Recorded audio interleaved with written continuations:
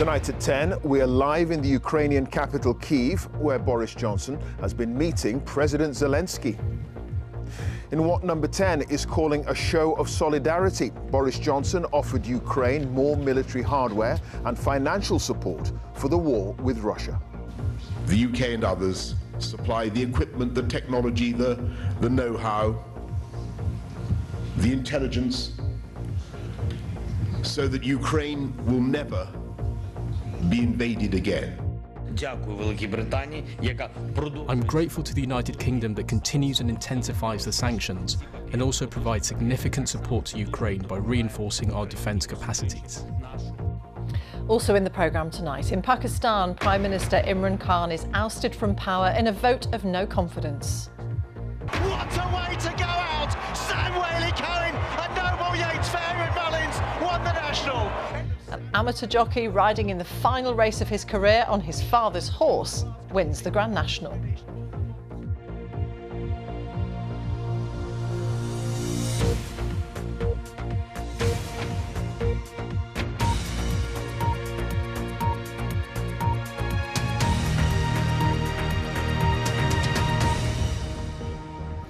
Good evening. We are live in Kyiv, where in the last few hours Boris Johnson held face-to-face talks with Ukraine's President Volodymyr Zelensky. During the meeting, he praised what he called the president's resolute leadership and the invincible heroism of the Ukrainian people. He also set out a new package of financial and military aid, including an offer of 120 armoured vehicles and new anti-ship missile systems for the war with Russia. Mr. Zelensky welcomed the UK's support for his country and urged other Western allies to intensify the pressure on Moscow. Our Europe correspondent Mark Lowen has this report now on today's talks. How are you? How are you? You know how. Little time for the niceties when you're a leader at war. Volodymyr Zelensky hosting Boris Johnson today, pressing the flesh of a key Western backer. You're looking well. Yes. Unbelievable considering what you've been through. You are strong. The strength of the underdog, Ukraine's president battling for his country's survival, welcoming and pleading with the outside world to help fight Russian aggression. The unannounced talks came as Britain pledged 120 armoured vehicles and new anti-ship missile systems. The two men were keen to suggest Ukraine is on the front foot, a walkabout in Kyiv inconceivable a fortnight ago. Boris Johnson basking in praise for his support from the public and the president. We have to exert pressure in the form of sanctions, and I'm grateful to the United Kingdom that continues and intensifies the sanctions and also provides significant support to Ukraine by reinforcing our defence capacities. The other democratic Western countries should follow the example of the United Kingdom. From Boris Johnson arriving as horrors are unearthed from neighbouring towns, warm words for a leader he called a lion. I thank you for what you've been able to do. I think your leadership has been extraordinary. And I think in what Putin has done in places like Bucha and in Irpin, his war crimes have permanently polluted his reputation and the reputation of his government. Boris Johnson was long keen to come here to Kyiv, but was waiting for the security situation to stabilise following the withdrawal of Russian troops from the area. And while this city has calmed, the renewed Russian offensive in the east has made Ukraine push even harder for more military aid. Russian tanks pushed on today as a governor in the east urged civilians to flee immediately, warning of troops massing nearby. Bucha near Kyiv, now free of Russian troops, shows what might lie in store elsewhere. 360 people are said to have died here. And Ukraine, the David against the Goliath, is still crying out for help. Mark Lowen, BBC News, Kyiv. Well, as you just heard there, the meeting today comes as civilians in eastern Ukraine have been told to leave the area urgently because Russian forces may be planning a mass assault. Yesterday, 2 missiles hit a train station in the city of Kramatorsk, killing more than 50 people trying to escape fighting in the region. At least 4 of the dead are children. Our defence correspondent Jonathan Beale has sent us this report from Kramatorsk, and a warning: it contains some images you may find distressing. They were supposed to be taking a train to safety, but instead they were leaving Kramatorsk by ambulance. Most of the severely injured in yesterday's missile attack had already been taken west to larger hospitals. These, the walking wounded, still needing surgery to remove the pieces of shrapnel from their bodies, and still clearly traumatized. I heard a lot of explosions and I fell down. When I got up, a lot of people were already dead. It was only me who stood up from the floor. It's a wonder. God saved me. I have a penetrating chest injury from one side and my legs are wounded, like everywhere. I got the shrapnel into my groin, into my artery. I fainted twice, lost a lot of blood. Medical staff worked day and night to save the lives of the dozens injured. Not all made it. 6 died before they had a chance to operate, including a young child. There were life-threatening injuries, amputations, torn limbs, torn feet, stomach wounds and brain injuries. Those were the severe cases. It's surreal what's happened. It just can't be explained. I can't imagine what kind of person takes a decision to launch a missile into a place where civilians are gathering. These were the chaotic scenes after the strike. Thousands had gathered at Kramatorsk station, hoping to get a train to safety. Many of them women and children. They were among the dozens of bodies lying on the ground. Alexei was still looking through the wreckage this morning. Normally, he helps recover the bodies of Ukrainian troops killed in battle. But yesterday, he was having to gather the remains of unarmed civilians, the innocents of this war.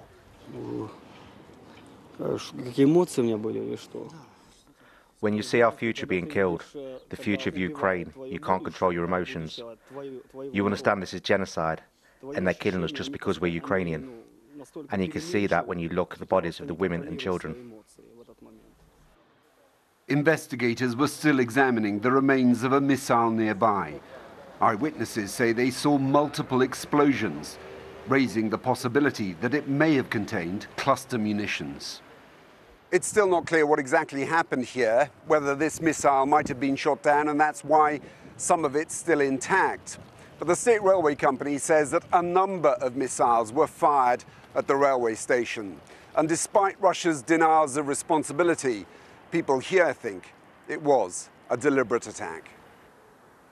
Jonathan Beale, BBC News, Kramatorsk. More heartbreaking testimony from this pitiless war. Well, Boris Johnson's trip here comes a day after the European Commission President Ursula von der Leyen made the same journey to Kyiv. The leaders of Poland, the Czech Republic and Slovenia have also been here in the last few weeks. The visits are a major sign of confidence, not just in President Zelensky and his wartime leadership, but also in Ukraine itself, that it's managing to weather the Russian storm and is in control of its own capital. But no one is under any illusions about the next few weeks, possibly months. The battles on the Eastern Front will be harder, less urban, fought across more flat, open land, perfect for heavy Russian armor. It is in the East where this war could be won. That's it from me and the team here in Kyiv. Now back to you, Martine, in the studio for the rest of the day's news. Clive, thank you. The Prime Minister of Pakistan, Imran Khan, has been dismissed from office after losing a vote of no confidence. The country's parliament finally held the ballot tonight after the ruling party delayed it for 13 hours. Our Pakistan correspondent Secunda Kamani is following events in Islamabad.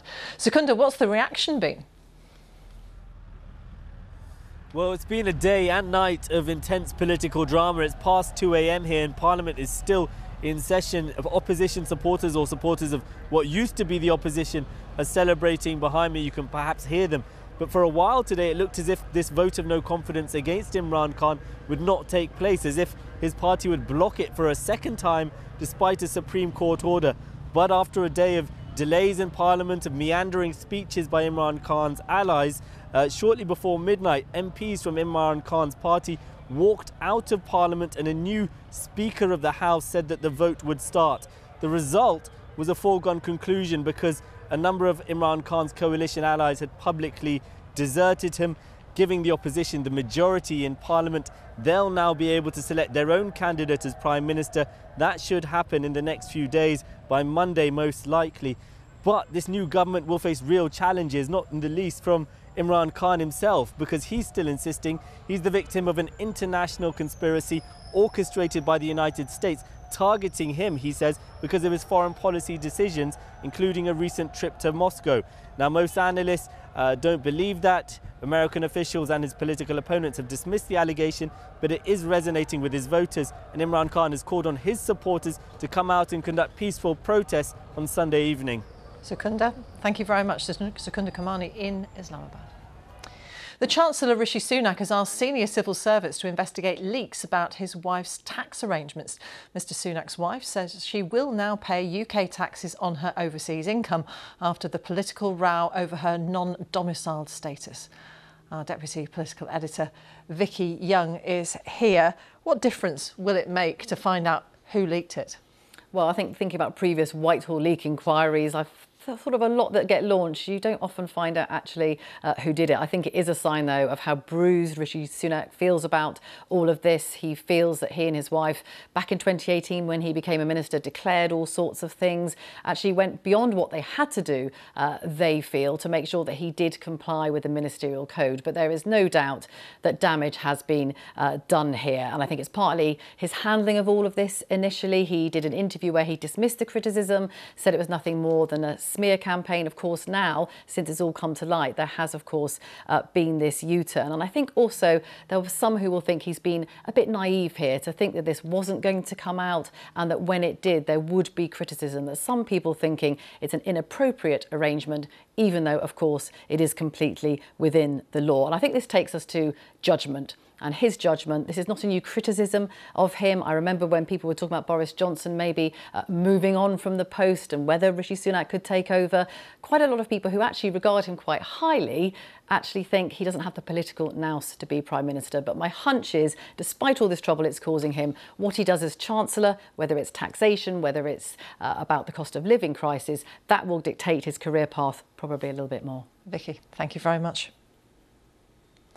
Voting in the French presidential election starts tomorrow. The top 2 of the 12 candidates will face each other in a final vote in a fortnight. Recent polls show a dramatic fall in President Macron's lead over his main challenger, the far-right leader, Marine Le Pen. Our Paris correspondent Lucy Williamson joins us. Lucy, what's behind this shift in the polls? Well, a lot of it seems to be connected to the war in Ukraine, and that seems to have actually helped President Macron less than it's helped his far-right rival Marine Le Pen, despite her links to Russia. To begin with, President Macron only really began campaigning here 3 weeks ago because he was tied up with the war. He was talking to President Putin. Marine Le Pen has been campaigning for a lot longer than that, and she's been focusing on rising prices. That's something that the war has made even more of an issue here, and it seemed to be a key concern of voters. I have to say, she also read the room really quickly after the invasion and shifted her position on Ukrainian refugees, for example. And that's something her nationalist rival, Eric Zemmour, didn't do. He lost votes, and she has picked up some of those. So the polls are now very close indeed, particularly for the first round tomorrow, but also for the runoff in 2 weeks' time. Of course, we'll have to wait until the votes are counted to really see what France thinks and what, if anything, has changed. Lucy, thank you. All the sports news now with Ollie Foster. Hello. Many thanks indeed, Martine. The amateur jockey Sam Whaley-Cohen in his last race was the toast of Aintree this afternoon as he won the Grand National on the outsider Noble Yates. The horse is owned by his father. It was also a debut win for the Irish trainer Emmett Mullins, although half the field failed to finish the race. Here's our senior sports news reporter Laura Scott. Just 2 days ago, he announced he'd be retiring. The Grand National, his farewell ride. And it proved the sweetest of swan songs for jockey Sam Whaley-Cohen. Fans had waited 3 long years to be back at Aintree, and 70,000 of them arrived full of anticipation. Some clearly keen to stand out from the crowd. this the moment they were here for. And they're off and racing. But it wasn't long before one of the favourites, last year's winner Rachel Blackmore, and her horse Minella Times were down at the 9th fence. And it looks as though Minella Times has gone. After the last of 29 fences, the favourite, Any Second Now, took the lead. But in orange, Sam Whaley-Cohen, the only amateur jockey in the race, had other ideas on 50-to-1 shot Noble Yates, coming out on top following a thrilling duel to the line. What a way to go out! You just can't make it up, can you? I mean, like, you try and give everybody joy and happiness and something to celebrate, and mostly everyone goes home thinking, what a waste of time. So for it to come off and to make it all happen like that was just surreal. 15 of the 40 horses finished the race, with one fatality, Discorama, put down after an injury. And it later emerged that Whaley-Cohen had been handed a penalty for breaching whip rules during his winning ride. A sting in the tail then to what had otherwise been such a memorable day. The Grand National so often provides memorable moments, and it delivered once again. Laura Scott, BBC News, Aintree. Today's Premier League goals are coming up after the news. Stay right there, though, if you want the results. Everton have boosted their chances of staying up and also dented Manchester United's hopes of a top-4 finish. Anthony Gordon scored the only goal of the game. They won 1-0 at Goodison Park. United stay 7th. Everton now 4 points clear of the relegation zone. Arsenal lost 2-1 at home to Brighton. Chelsea put 6 past Southampton. Leeds moved towards safety with victory at Watford, and Tottenham are 3 points clear in 4th. Son Heung-min scored a hat-trick in their 4-0 win at Aston Villa.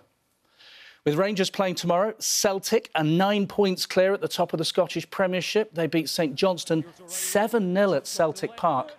Matt O'Reilly came off the bench and scored twice in the second half. Also, 2 big derbies today in Scotland finished all square between Dundee United and Dundee, and Hearts beat Hibs 3-1. All the details of today's football are on the BBC Sport website. England are 5 points clear at the top of the Women's Six Nations table after thrashing Wales 58 points to 5 at Kingsholm. They ran in 10 tries in front of a record crowd for their 3rd bonus point victory of the campaign. The Challenge Cup holders St Helens, they coasted to a 36-20 victory against Catalan Dragons to reach the semi-finals. And for the first time in 10 years, Huddersfield Giants are into the semis. They beat Hull FC 24-16. Man of the match, Tui Lolohea, ran the show, scoring a try and kicking 6 goals.